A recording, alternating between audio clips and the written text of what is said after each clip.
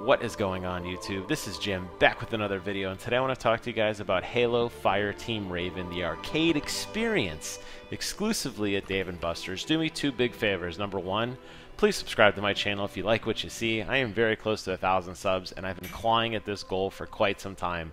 It is now within 30 subscriber grasp. I'm very, very excited. Number two, tell my friend Brent Casina, thank you so much for going with me, because I am glad we got to go together and experience this together. Had an absolute blast. Now, let me tell you guys what I think about Halo. Well, clearly, as you could tell, I'm a pretty big Halo fan. I was thrilled when I heard that this game was coming out, and I was dying to get out there to check it out. Finally called around the Dave & Buster's by me. They finally put it in. We were out there and playing it and having an absolute blast. Now, the thing that I really like about this game, and something that I feel like the developers really took a lot of thought in, was the overall presentation. And I say that because Dave & Buster's is a very big place. It's hustling, it's bustling. There are a lot of other people playing games. There's a lot of other lights. There's a lot of other sound effects going on. And it's very easy to kind of get lost in all that, especially when your screen is reflecting of the screen of the guy 5 feet behind you playing a game facing the other direction. People walking through, bumping into you. Oh, sorry, walking by. It's not a greatest place to really sit down and enjoy something, especially if you're like me and you like to play in a dedicated gaming room with your nice TV, nice surround system, and really lose yourself in an experience. When you're taken out of that element, sometimes it's not as great. But I have to give it to the guys at Fireteam Raven who put this together, because they really did think about this.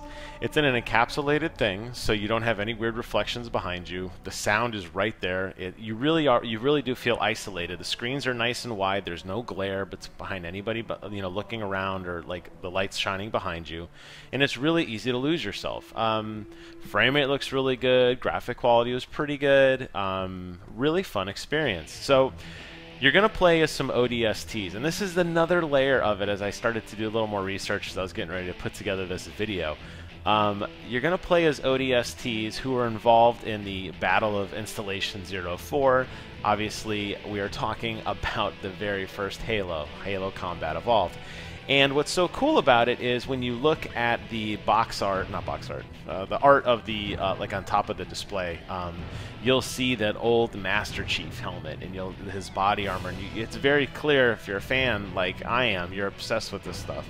You know it's not his latest like Mjolnir Mark 6 armor. It's something a lot older. And then you're like, oh wow, this is actually from the original Halo 1. And you're going to be playing as 4 ODSTs who were involved in the incident. You're going to be given missions by Wellesley, the ship AI, from the original incident, and they really took a lot of time. I'm really curious if Grim Brother 1 was involved in this, injecting all this lore into it, but it really fits nicely into the universe, and it is somewhat of an it is an on-rail shooter, and it is somewhat of a standalone experience. I don't think you're really going to influence anything outside of what you saw with what the Chief did. But it's really, really cool to be there and to be fighting enemies and battles kind of in the same vicinity as him. And actually, when we were playing through the first level, we were walking down this corridor shooting enemies, and the Chief busts through the wall, and he's like shooting people, and he like rips a door open and like fights through, and it's like, whoa, like what a cameo from the Master Chief himself. It was just a really cool experience. So I really enjoyed it. We didn't get through the entire thing. If you're going to, I recommend considering doing the unlimited play. It's $15 on weekdays between, I think, like 3 and 7. That'll give you an hour of unlimited gameplay, as long as it's not a ticketed ride. You don't get any tickets for this game, so you could sit down and play through it. And the reason I think you might want to consider doing that is because we didn't get through the entire thing. We only played a couple levels. And actually, I didn't link my account until the second time. I was so excited, I just sat down and started playing, and then I was like, oh, I want to link my account, and then I put my phone down, and I was able to transfer some of my progress to Halo Waypoint, which it's just kind of neat. I think that's a neat little touch. The reason I say you're going to probably want to do that is because, like all other arcade games, this game is very clearly gated and kind of forcing you to go through continues. No matter how good you are going to die, you are going to get hit.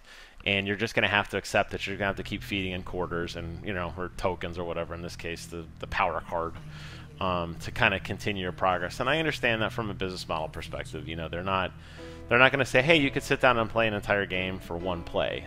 They're going to force you to do continues. And you can really tell that's true because the first time Brett and I played, we were sitting together, and then we had 2 AI companions helping us out.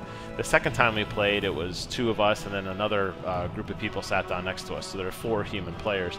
And we all died within about 15 seconds of each other. So I feel like there's things that no matter what you do, no matter how good you aim, if you're helping focus fire, shooting across the screen to help out your buddy, directly focusing on only things in front of you, you're going to take damage. And for that reason alone, it's kind of a little bit of a letdown, but I get it. It's an arcade game.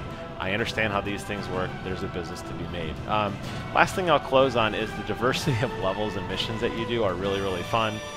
We played with the Needler, we had a shotgun, we had the traditional assault rifle, we were on the back of a Warthog shooting a 50 cal at Banshees, we were on a Shade turret, and we didn't even see everything. That was just a small piece. Actually, we had the plasma pistol there for a little while too.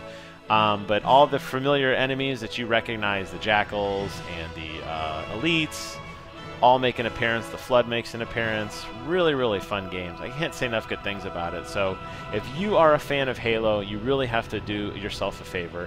Head out to Dave & Buster's. Check out Fireteam Raven. As always, I want to thank you guys so much for watching. And until next time, I will see you guys on the other side.